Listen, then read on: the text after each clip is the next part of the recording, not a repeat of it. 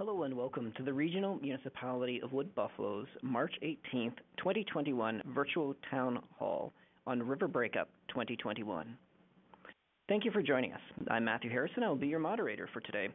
I'm also joined by several people this evening, including Mayor Don Scott, Matthew Huff, our Deputy Chief Administrative Officer, our Director of Emergency Management, Scott Davis, Senior Manager with Environmental Services, Elliot White, James Semple, who is a key lead in our flood recovery operations and a supervisor with Public Works, and Maureen Nakanishi, a project manager with engineering. The panel here will be available to take your questions on river breakup preparedness and flood mitigation. To get in the queue to ask a question, please press *3 on your phone, or you can enter your question in your online interface if you're joining us through the web link. Before we open the phone lines and get to your important questions, I would like to invite Mayor Scott to say a few words. Mayor Scott? Thanks very much, and good evening, everyone. I'd like to begin by acknowledging that we are on Treaty 8 and unceded Métis territory.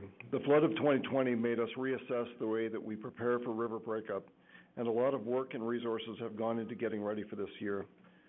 $10 million has been invested for preparedness, in addition to the ongoing flood mitigation projects. Approximately 2/3 of that investment is for work on the surface, like temporary clay berms and triple dams. The remaining 2/3 is for underground work like plugs, pumps, watertight manhole covers, and other improvements. And that $10 million is not a sunk cost. Much of what we've purchased can be reused in the future, including the clay from the temporary berms, the triple dams, and any unused sandbag materials. We'll have over 100 staff and contractors on standby, ensuring our preparedness and that we are ready to respond depending on conditions. We'll also have 75 pumps, a total pumping capacity of 5,600 liters per second, 11.5 kilometers of hose, 65 plugs in the underground system, and 40 new watertight manhole covers. While the municipality is actively preparing for river breakup, it is important that residents do as well. Download these 3 smartphone apps: Alertable, Alberta Emergency Alerts, and Alberta Rivers. Take protective steps to prepare properties close to the river. Free sandbag materials will be available at Sny Park. And most importantly, be aware and stay informed. You can find everything you need to know about river breakup, including more tips on how to prepare, at rmwb.ca/riverbreakup. I'll just say that again, rmwb.ca/riverbreakup. Lastly, as we move closer to river breakup, some residents could experience a variety of emotions. I encourage residents to watch out for each other, and if you feel that you may need some support, please call the AHS 24-hour mental health helpline. That's 1-877-303-2642. Again, that's 1-877-303-2642. And that number is also available at the rmwb.ca/riverbreakup page as well. Please look out for each other.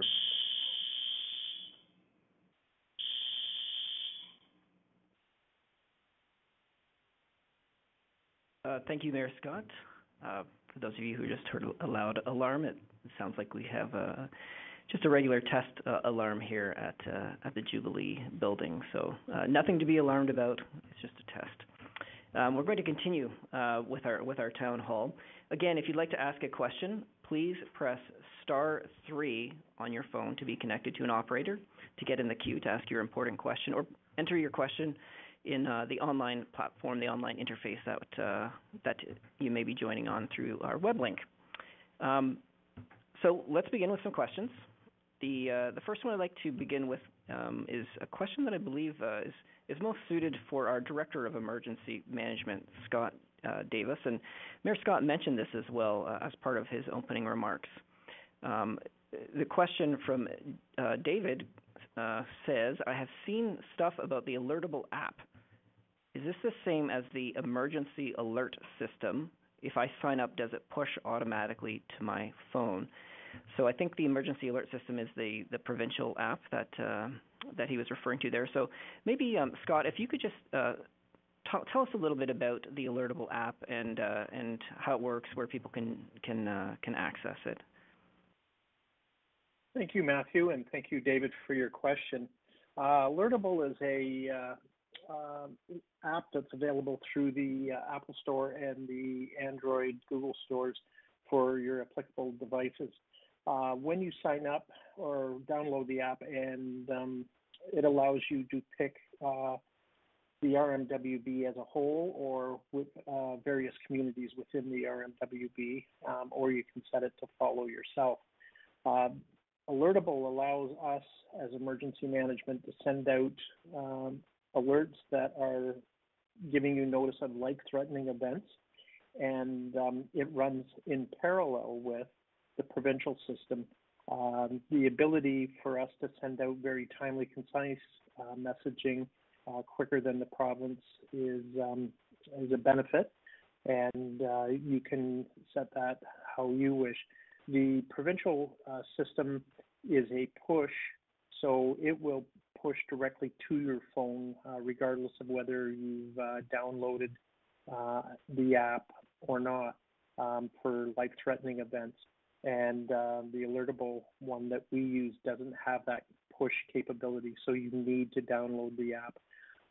In addition, there's the Alert Ready through the national framework, and that is for large events that Public Safety Canada wants to let people know. So I'm very pleased that Alertable, we've procured and set that up.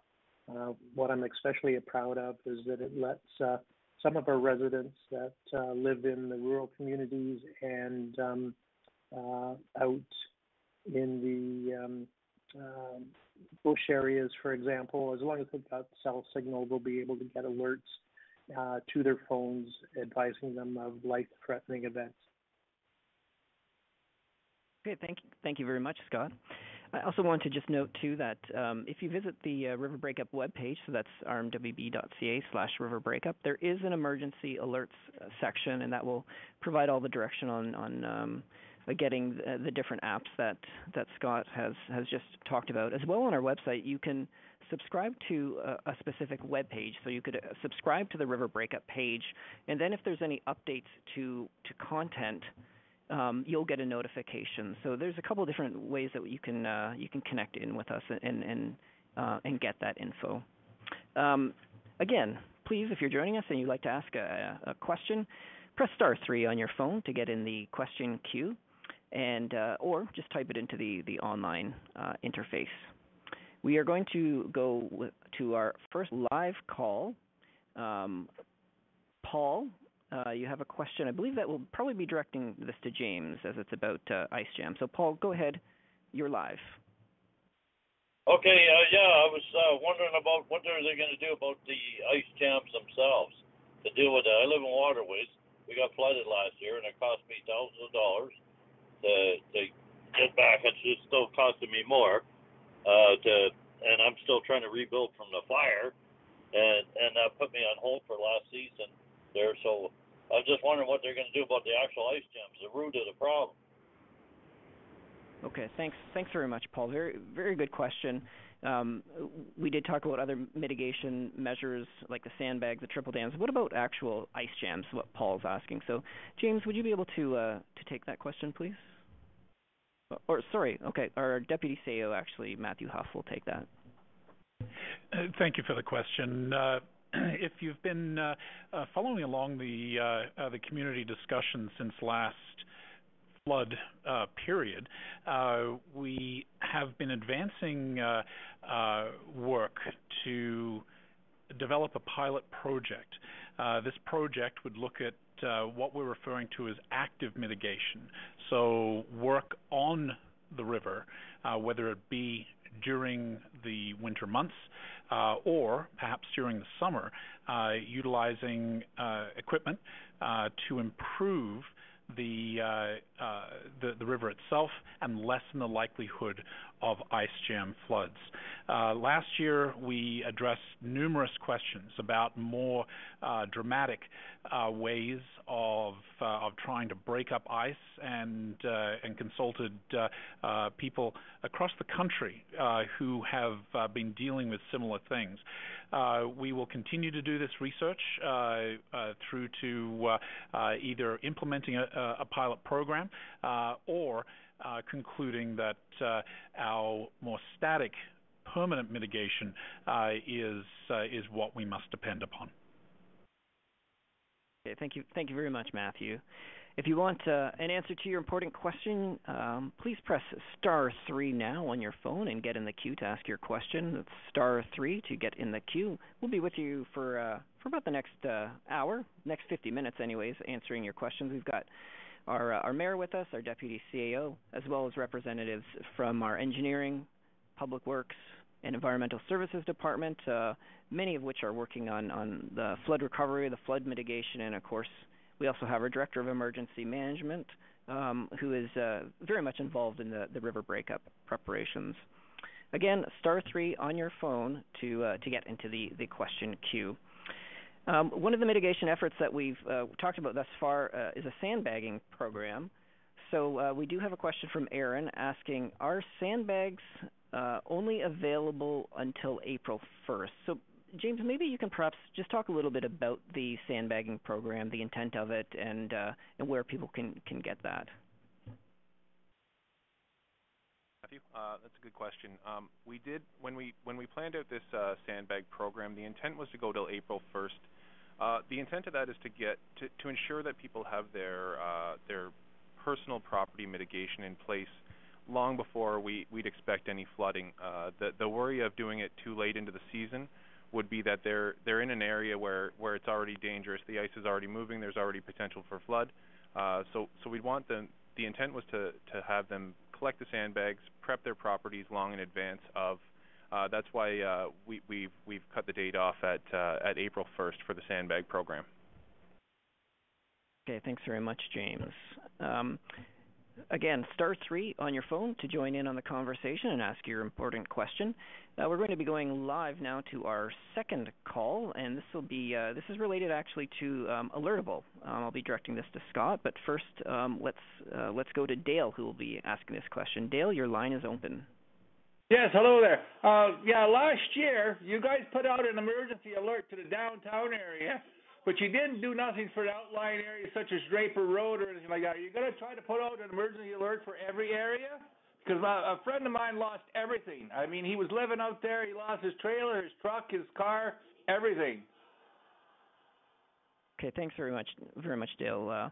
Scott, can you address that? Maybe chat a little bit about how the emergency alert works, and to Dale's question, is it something that will span beyond just the downtown?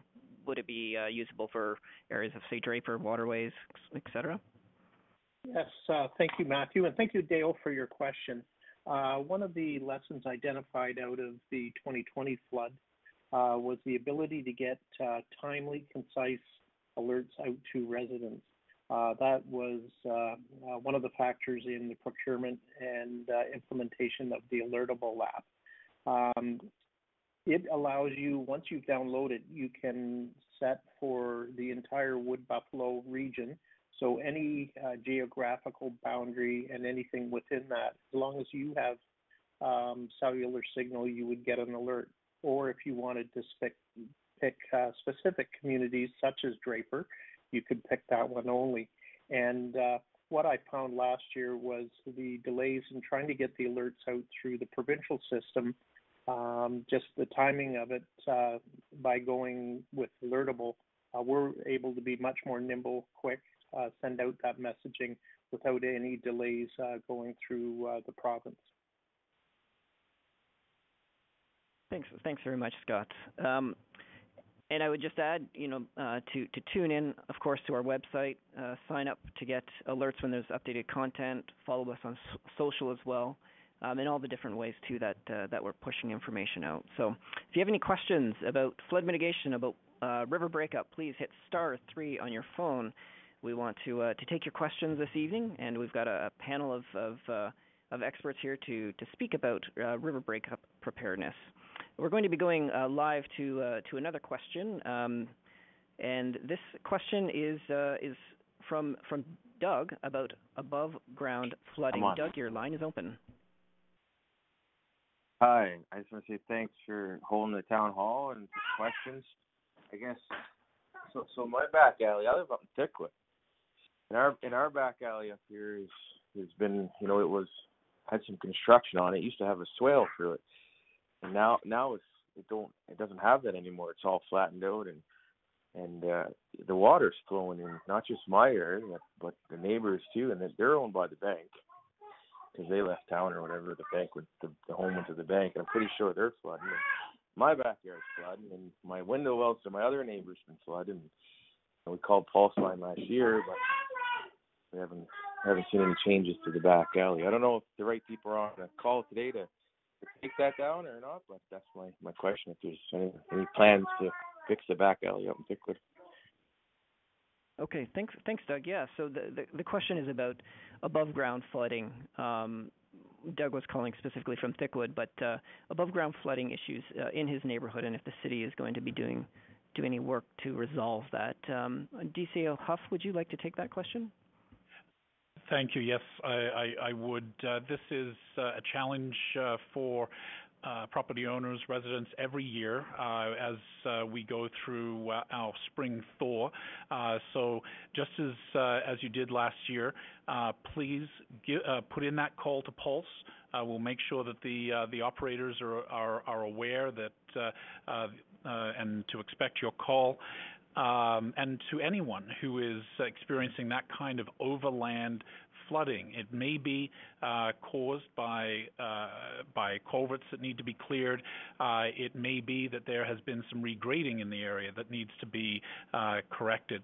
At the very least, our staff will respond and will zero in on the source of the problem and help you get it fixed. Thank you, DCO. And related to that, actually, I do have another question. But first, again, if you want to ask a question, please press *3 on your phone to get in the queue to ask your question. But related to that, and related to I guess the underground services and pipes and whatnot, I have a question for Elliot, who's our representative with Environmental Services. Norm is asking, I would like to hear additional details on steps taken to prevent storm drain backflow.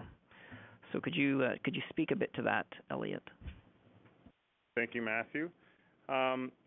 We have put different measures in place to prevent storm drain backflows from the river into the community. We put 2 lines of defense, or we are putting 2 lines of defense at the moment. Firstly, we have flap gates on all the outfalls. These flap gates have been inspected to ensure that they function correctly.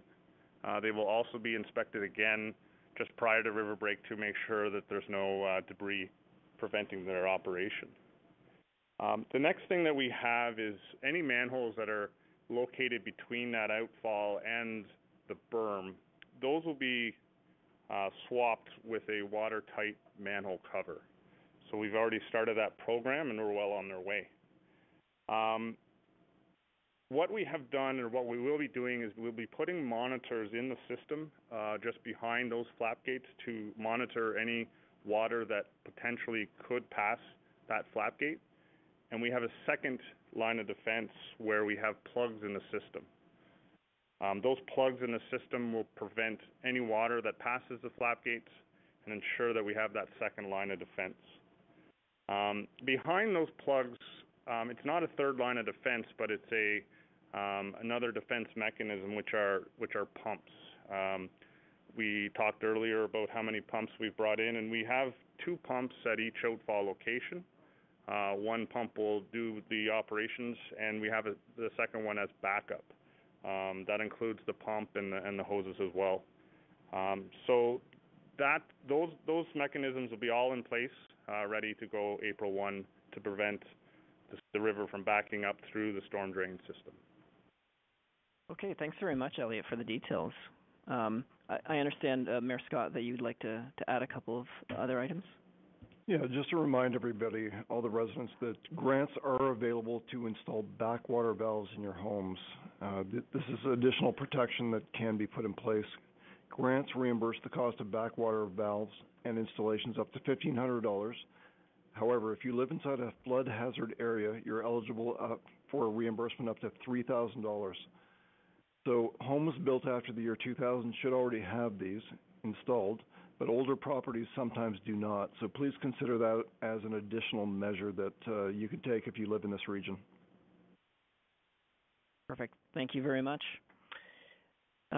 Moving along, we're going to go to another live question. This is a question related to ice jamming or ice jam. Joanne, your line is open.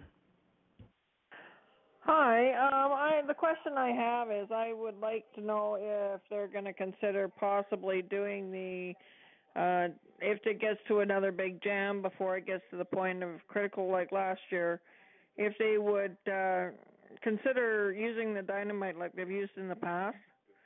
At least that way it would alleviate the stress on the lower Townside area. Okay, thank you, Joanne. I'll direct that to our Deputy CEO, Matthew Huff. Matthew, could you speak to that, the use of dynamite, or I guess explosives, in eliminating ice jams? Thank you, and thanks for the question. It was asked numerous times last year, and so I'd like to address it immediately.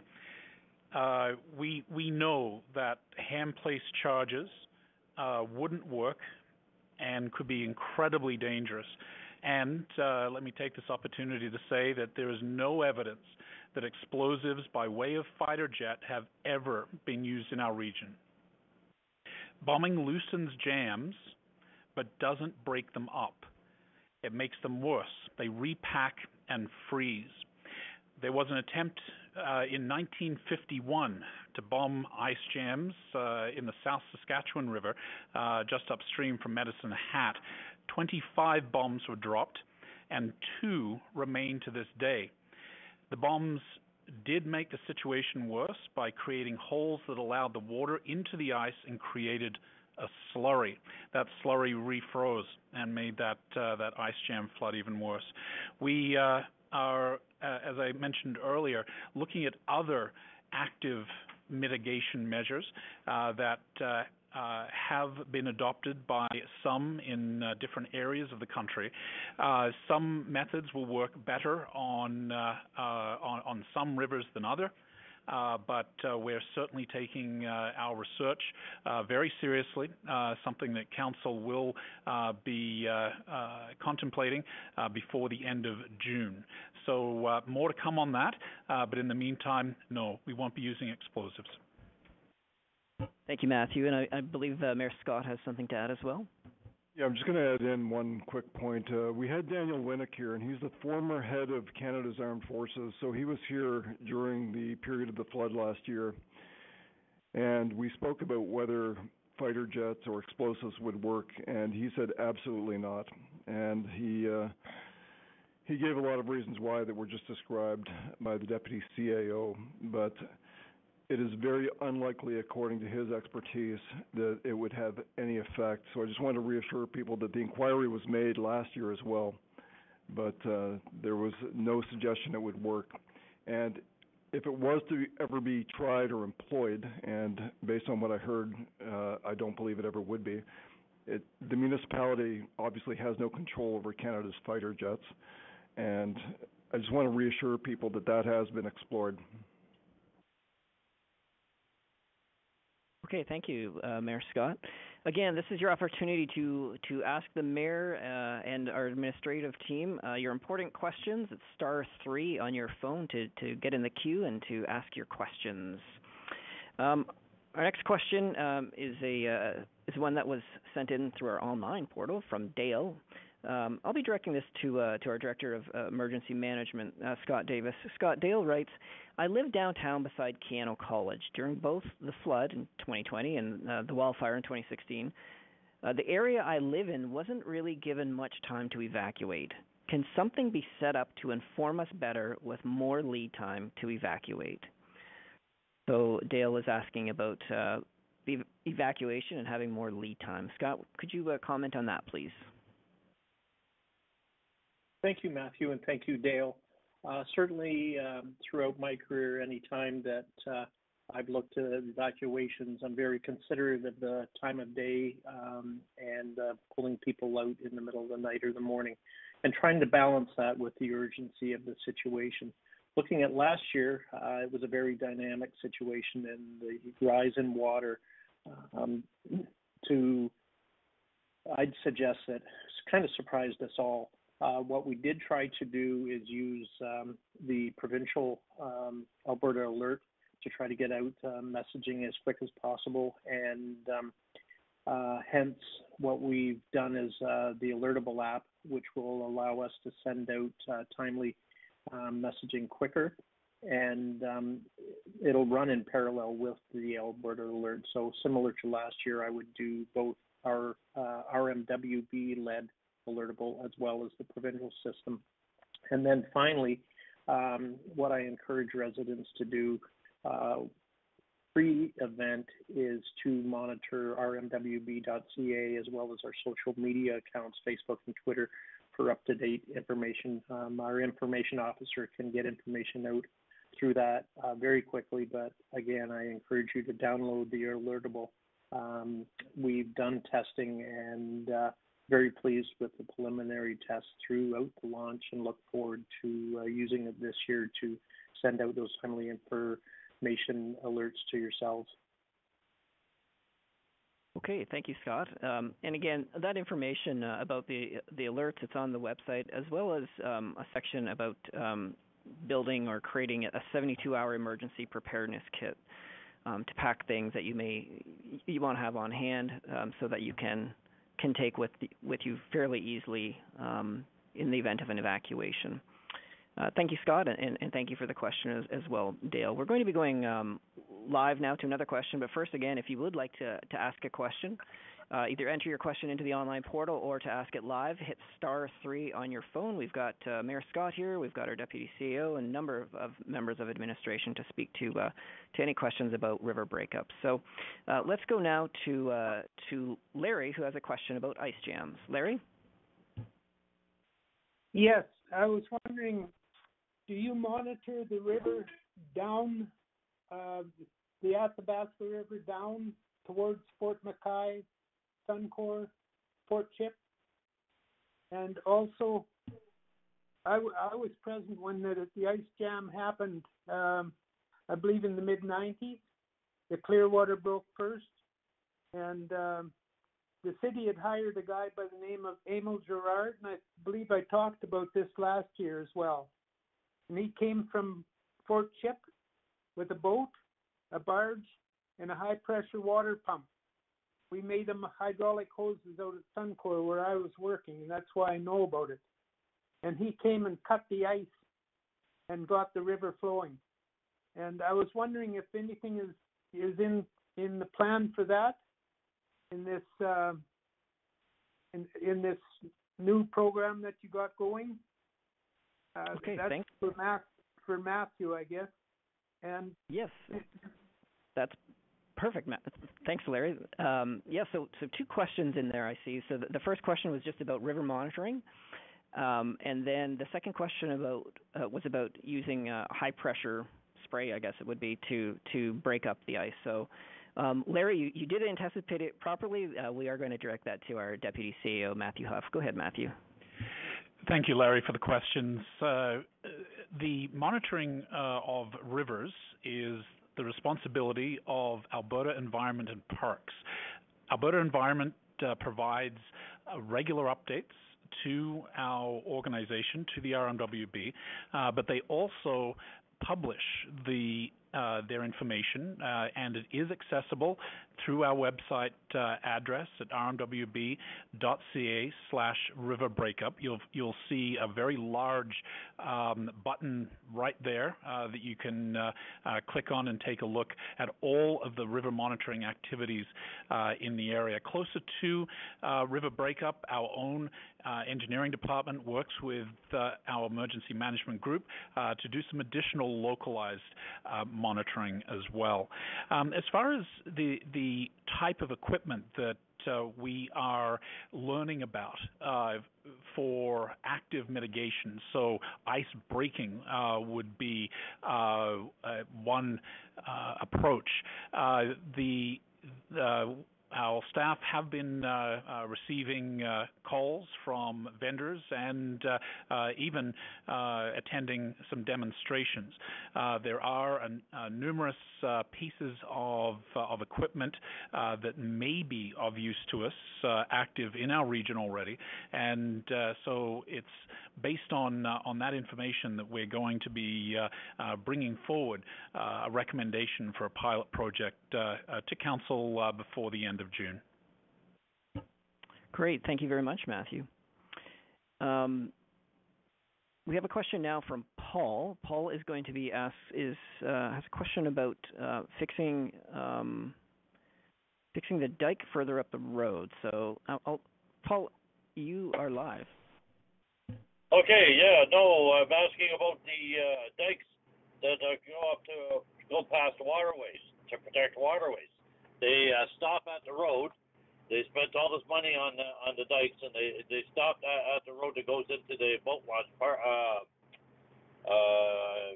think it was where the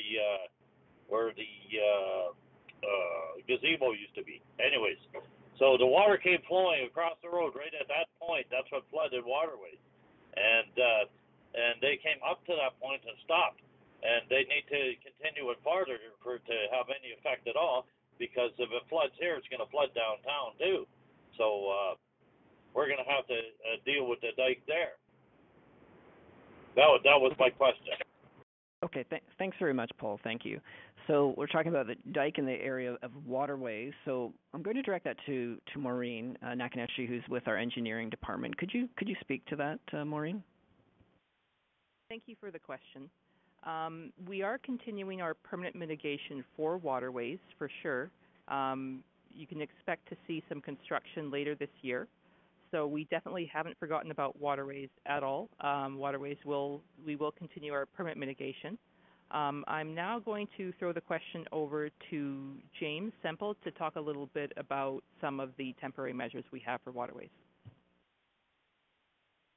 Thanks, Maureen. I believe the caller was referring to the temporary clay berms that we placed along Saline Creek Parkway. And you are correct that they do stop at the boat launch into Raphael Cree at Park Street. If you obviously are in the area, across from that intersection, it actually continues again, and we do have rapid deployment measures prepared to deploy across that intersection in the event of a flood. So yes, we do have included in all of our temporary flood mitigation measures, waterways is included, and surrounding it with either temporary clay berms, as you can see now, or rapid deployment measures such as triple dams, as you've likely seen around town on Fontaine Crescent and on Clearwater Drive, and you'll see more in the near future. So hope that answers your question. Okay, thank you both, James and Maureen, for responding to that. Question for you, Elliot, with Environmental Services. Rob asks, are homeowners at the flood zones allowed to install manual shutoff valves to prevent sewer backup from the city sewer lines? Okay, thank you for your question. Our program allows manual shutoff valves in flood zones. The manual valves that are part of our program, they do have pros and cons, and we have to make sure that residents are aware of these pros and cons. Obviously, the pro of a manual valve on a sanitary line, you have the ability to prevent floodwater from entering your home. The con is keeping that valve closed inadvertently, say after river break season. So what we have is that the manual valves are not included in the building code. So we're asking residents to do one extra step. And this extra step is a variance that they will apply to the Planning and Development Department. And this step is deliberate to ensure that the residents understand the risks associated with that manual valve. What we ask residents to do is to do their research and talk to their plumber and their expert plumbers that they're hired to install this manual valve and ensure that it's right for them. Thank you. Thank you, Elliot. Star 3 on your phone if you'd like to join in the conversation and ask your important question about river breakup. We've got Mayor Scott here with us, DCO Huff.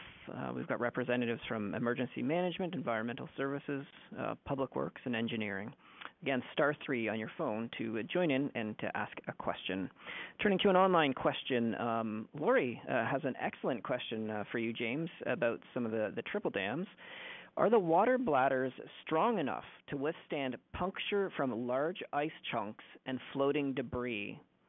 One will be erected 50 feet behind our condo. We will face flash flooding if it gives way. So will those water bladders be strong enough to withstand any kind of puncturing?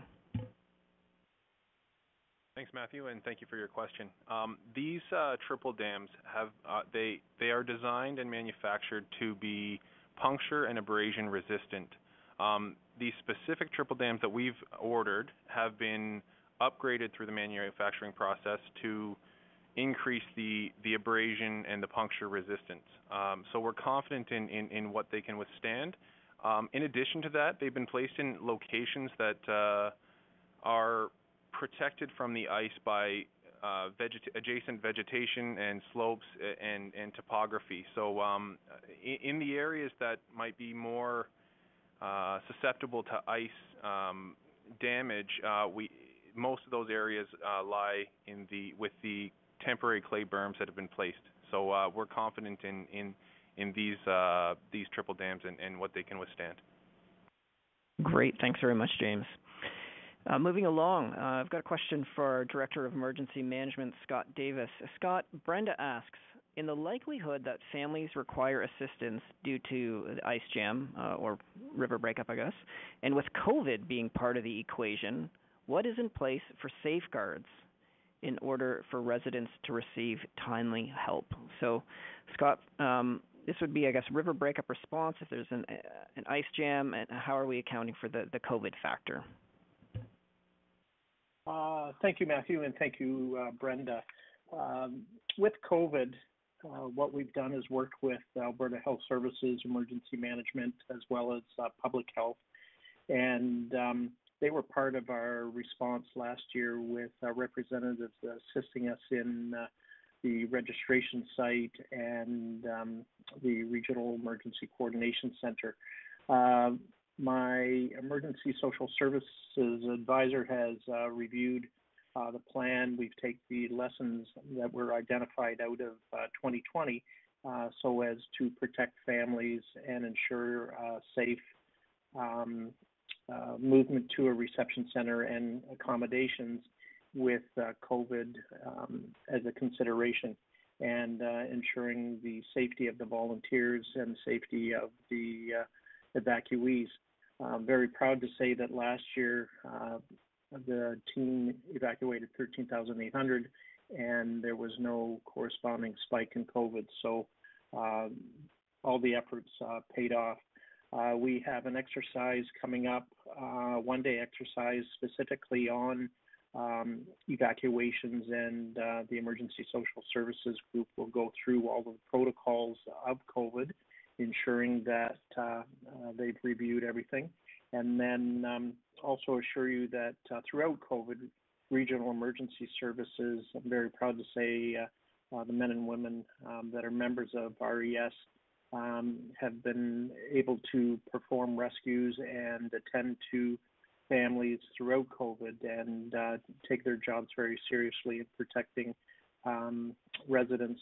And then finally, the Vulnerable Persons Registry, are also known as VPR. You can find out more information on rmwb.ca. That assists persons who live alone and have disabilities and challenges that could prevent them from evacuating on their own. We identify where they live through the VPR, and we assure that they're safely looked after.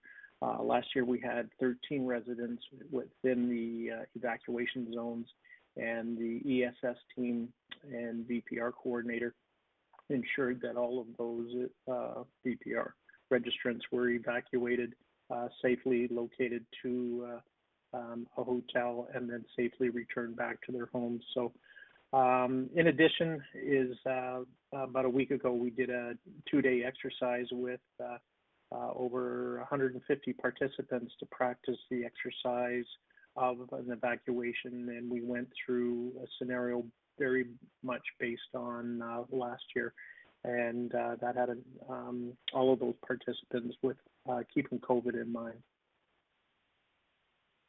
Thanks very much, Scott, and thanks for mentioning that exercise as well. That did come up as one of the questions. Bobby was asking if we've been doing any kind of exercises to prepare, or if we're working with other partner agencies. But yes, as Scott just detailed, there was a pretty extensive exercise done earlier in March with a number of different agencies, ranging from Alberta Emergency Management to different groups in the area, and of course with the RMWB. Star 3 on your phone if you'd like to be involved and to ask your important questions about river breakup this year. We are going to turn to a live call now about the risk factor rating for the flood. Dermot, you are live. Yeah, hello. So my question relates to the risk factor that could be applied each year. Like if you take into consideration the amount of new snowpack that is on the Rockies, whatever, where our water floods usually come from when they get the rain down there, it comes, it hits. That's what happened last year primarily. So I would like to see a risk factor for flooding based on that snowpack and what 4 or 5 days of rain could do. Something that would give us a general idea. So in February or something, you might be already assigning a 10% risk because there's a high snowpack. But I'd like to see something where we could look and you could report to us, instead of everybody having to go and look the size up and make their own determination. Why not present us with a risk factor scale of 0 to 100? That way, and not only that, but assign, say, when we hit 30% on that risk factor, we're going to implement our disaster initiatives, something like that. So is that being considered? Are you monitoring to that scale? I hear what you're asking, Dermot. Yeah, that makes sense. Absolutely. That we can look ahead and see based on, say, the snowfall amount and the snowpack, that can we predict kind of the percentage of how severe a jam may be, or how river breakup will play out. So I'm going to turn to there might be a few people involved in the response to this, Dermot, but we'll start with Maureen, who's with engineering. Maureen, could you just comment on this? Thank you, Matthew, and thank you for the question. Snowpack and snowmelt is only one of many factors that influence ice jam flooding. Ice thickness seems to be a really significant one as well. Unfortunately, we haven't had much luck with long-range forecasting of ice jams because their formation is so dependent on the conditions at that particular moment in time, rather than conditions that have been set up in advance. So it's really challenging to get any sort of long-range forecast for ice jams, but we do continue to monitor the river movement. But to date, ice thickness has been the most significant factor we've seen so far. Okay, thanks very much for that insight, Maureen. Okay, we are going to go to another live call. This one I'll direct to Elliot. It's actually it's about a backwater valve installation. So, Chris, your line is open. Hi, I was wondering. I heard sorry about that, Mayor Scott say something about backflow valves having been installed in homes built after 2000. I was wondering if there is any difference between a backflow valve and a sewer backup valve, and where I would be able to confirm whether a house built around 2009 does have that feature incorporated in the structure or not. Great, thanks very much, Chris. So Elliot, a bit more of a technical question, just about Chris's home being built at 2009, just whether or not there'd be a backup valve. So perhaps you could address that. Thank you, Matthew. There's multiple names that are common that people use: backwater valves, backwater prevention. So they're all similar valves. It's essentially a check valve that's put on that system. The reason the 2000 is key is that we know for a fact that anything post 2000, the building code required a backwater valve in your system. So it's just a matter of maybe checking yourself or hiring someone to come into your home and having a check. The other thing that I recommend to people that have backwater valves, whether they're installed either pre or post 2000, is to get that checked every so often with a licensed plumber to make sure that it's functioning correctly. Thank you. Thanks very much, Elliot. We're going to turn to another live question. This one relates to downtown revitalization, and it's a question from, I apologize if I mispronounce your name, from Ilda. Ilda, your mic's open. Thank you. My question has to do with the city continues to encourage involvement in the business revitalization zones downtown. So there's money being allocated, there's money being spent through plans or whatever else, but we have no protection solidly from the river. So why would the residents or businesses wish to continue to put more money into downtown and occupy downtown if we cannot be assured that we have a permanent solution to the river breakup, including insurances? Okay, certainly a very valid question from Ilda. I'm going to actually turn to Mayor Scott for that one. So her question is really, why are we investing in downtown revitalization if we can't protect the downtown? Mayor Scott? You know, I've heard those same concerns a lot in the last year. And just to remind everybody who's on the line, the flood that we had last year was not the first in the region. In fact, we've had 17 floods since 1835. So there have been a lot of floods in this region. But this is the council that's actually taken a significant step to provide a permanent mitigation solution. We're spending $257 million to protect the downtown and other parts of the region. So we're going to be in a far better shape. After I finish, I'm going to turn it over to Matthew, who can speak to the timeline as to when that's going to be complete. So in my view, it's not one or the other. It's not downtown or nothing. Or flood mitigation. We need to protect the downtown and other parts of the region, but we also need to invest in the downtown. I believe in our downtown. I believe in the businesses in the downtown. I certainly want to encourage people to support those businesses. You know, they've been through a lot and they've struggled a lot, but we are taking steps to protect this region. And $257 million is a huge step. And quite frankly, it should have been done a very long time ago. You know, since 1835, this has been going on. It's long overdue. But this is the council that's dealing with it. So we do believe in the downtown, and we also believe in flood mitigation. And we are building projects with flood protection in mind. So I'm just going to go over to Matthew, our Deputy CAO. He's going to be able to give everybody a sense of a timeline as to when the flood mitigation projects are going to be completed. Thank you, Mayor Scott. And just to note that over the last year, the RMWB and also Wood Buffalo Economic Development and Tourism have been working with downtown businesses to not only return them to their spaces and operation, but also enhance the downtown as part of our downtown revitalization program. We're doing both.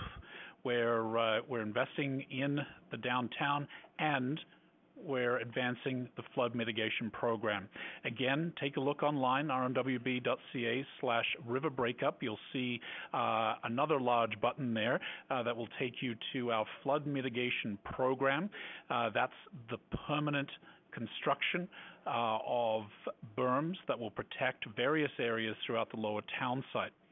And just to circle right back to where we began this evening, to get us through 2021, there are an extensive amount of temporary measures being put in place to ensure that if there was a repeat event, that we would be ready, that our berms would be shored up, whether it be with temporary clay or triple dams, and our subsurface infrastructure, so the underground pipes, are going to be managed in such a way to ensure that they are not a conduit for water from the rivers. So I hope that that speaks to your question. We are in a good position for both downtown revitalization and flood mitigation. Thank you. Thank you very much, DCO Huff and Mayor Scott, for responding to that question. Looking a little bit north of the downtown core, we have a question from Tracy. I'll direct this to James, who's an important member of our flood recovery team and part of Public Works. Tracy asks, what are the mitigation plans for the Taiga Nova Eco-Industrial Park? James? Thanks, Matthew. Thank you for the question. When Taiga Nova was developed, there actually was flood mitigation implemented around the areas. Of course, it was not complete. We've reviewed the areas and completed any berms that surround Taiga Nova with temporary clay as well, and then there will be a broader plan for permanent mitigation around Taiga Nova as well. And so with a combination of temporary clay and triple dams for one smaller section, Taiga Nova will be protected for the 1 in 100 year flood for this year. Great, thanks very much, James. Sticking with another online question from Bobby, and I'll direct this to Elliot White with our environmental services team. Bobby asks, what has been done to protect the water treatment plant? Elliot?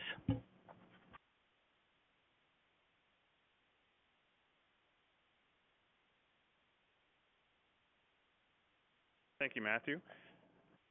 At the water treatment plant, we isolated all the systems that are connected to the river in a high river event to make sure that we prevent similar event from last year. We've also inspected and repaired key valves and key infrastructure at the water treatment plant. And another important factor that we've done is we looked at all of the SCADA systems, which are the communication and computer systems at the water treatment plant, and we've upgraded those systems as well to provide another level of alarms at the water treatment plant and during high river events. Okay, thanks very much, Elliot. I'm going to turn to Scott now. We've got another online question. This is about evacuation.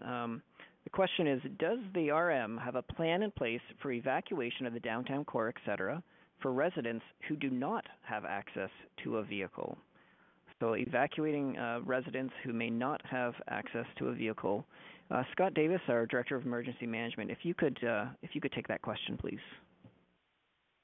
Thank you, Matthew. And the easiest way to answer this question is yes, we do. What I would encourage all residents, back in 2019, we had a campaign where we delivered the community emergency guides to homes throughout RMWB, including Lower Town Site and Waterways and Draper. In those community emergency guides are instructions related to evacuation and muster points.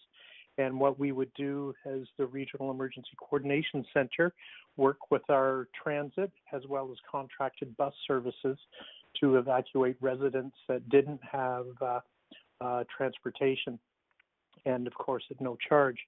The muster points are identified on the community emergency guides. They can also be found at rmwb.ca, and we would, through the alertable system, let residents know where those muster points are, and the buses would be awaiting to take them to the registration center. We used very similar last year in 2020. Okay, thank you. Thanks very much, Scott, for that. Question for our DCAO from Lori. She asks, why do we not dredge the shallow river sections? So a dredging question. DCAO Huff? Thank you again for the question. That is something that may be effective, but we are researching and learning about those options before engaging the provincial and federal regulators. Whereas the RMWB, of course, has jurisdiction on land. When it comes to the waterways, Alberta Environment and Parks and the Department of Fisheries and Oceans are both regulators that we must work with and be approved by before we do anything to the rivers themselves. Dredging is used in other places to lessen the severity of ice buildup on waterways. Whether that would work for our rivers or not is yet to be proven. However, we're certainly taking a very close look at it. Okay, thanks very much, Matthew. Now, we are in the closing minutes of our town hall. We have time for one more question. And it's a question, again, about the back valves program. And so we're going to be going to Cal, who is live. Cal, your line is open. Good evening, everyone. I'll make it really quick. We're short on time. Thank you, all of you, for participating. We appreciate it. Mr. Mayor, this is for you. As you know, us who live in the downtown area have taken quite a hit financially on the value of our homes. The last flood and the back valve program that you spoke of. Sir, I'd really like a better explanation from you as to why we have to flip the bill for this and then go for a refund. If you wouldn't mind, sir, no disrespect, but please a better explanation. Sure, yeah, that's the program that was set up by council at an open council meeting. So this region's never had a program like this ever in history. And what we did is we modeled it in a comparable way to other places in Alberta. Alberta has several examples, one being Edmonton, I believe. We have probably one of the more generous approaches to this program, as I recall. And I'm just looking to see if Matthew, the DCAO, wants to, and just to remind you, if you do get a backwater valve, you can be, if you're in a flood hazard area, you can be reimbursed for up to $3,000.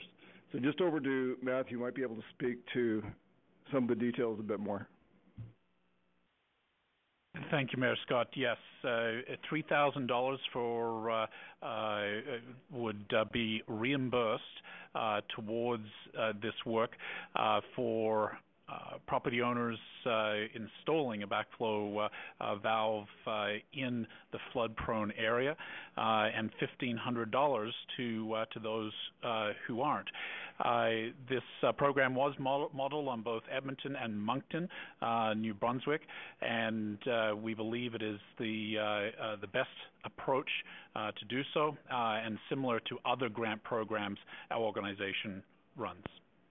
Okay, thank you, Matthew, and thank you, Mayor Scott, and thanks for the question as well, Cal, and really thanks to everyone who joined us for this town hall, who took time out of their day and submitted questions either on the phone or online. We've run out of time for the evening, but in the remaining couple of minutes, I just want to turn the floor over to Mayor Scott to provide some concluding remarks. Mayor Scott? Thanks very much, Matthew. I just want to thank everybody for participating, and I can tell you, just having dealt with the administrative team here at the municipality, they are very passionate about making sure that this region is safe for this coming flood season, and I'm just very grateful that we have the team that's working very hard at that. And there's a lot to be done for permanent mitigation, but we have a team that's very committed to that. And you also have a council that's very committed. They send emails on this topic every day, asking questions, making sure that every base is covered as much as they are able. So, you know, I really believe that a lot has been done and will be done going forward. And as I said previously, this is the council that's trying to make sure that the issue that happened last year should never happen again to this community. And I think the measures that we are taking are going to be a strong step in that direction. So I do want to thank everyone in the entire community. Please do stay safe, everybody, and take care. And thank you very much, Mayor Scott, for that. Now, we recognize that due to time restraints, so we may not have been able to get to your questions. So feel free to send that along to townhall@rmwb.ca, or if you think of something down the line in the days and the weeks ahead, reach out to Pulse and ask. For those of you who have joined us on the phone, at the end of this call, at the end of this town hall, you'll have the opportunity to leave a voice message and share your thoughts on this topic, and that's coming up in a matter of moments. I'd like to thank all our panelists, Mayor Scott, DCO Matthew Huff, Scott Davis, Elliot White, James Semple, Maureen Ekaneshi, for being with us this evening. And thank you, Vieri, from Converso, for the technical support and all the support from our communications and engagement and IT team with the administrative work. Of course, thanks to all of you for being part of this conversation, for taking time out of your evening to learn more about River Breakup and to ask your important questions. And please be sure to visit us at rmwb.ca/River Breakup for all the information you need for River Breakup 2021. Thanks very much, and have a good evening.